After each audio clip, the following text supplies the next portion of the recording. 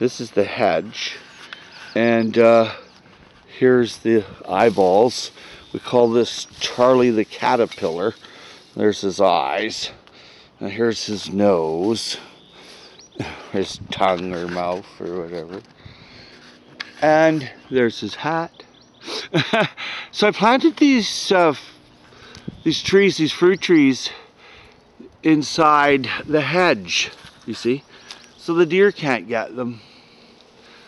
And I planted this one, and it's just beautiful. It's a sugar plum. And then I planted this one, and it has a grapevine. You see the grape right here? Right around my hand?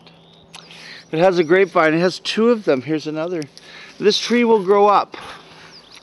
And it's way up there. You see the grapevine? It goes all the way up.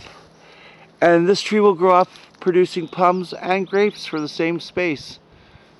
That's very cool. And here's a Italian plum that I put here. This was unused space on the land here.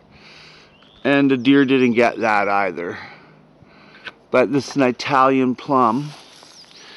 And here is a goji. And there is an apple. And here is another camellia. How cool is that? Well, I can't hang out on the other side of the property too long, but this is Howie Jones.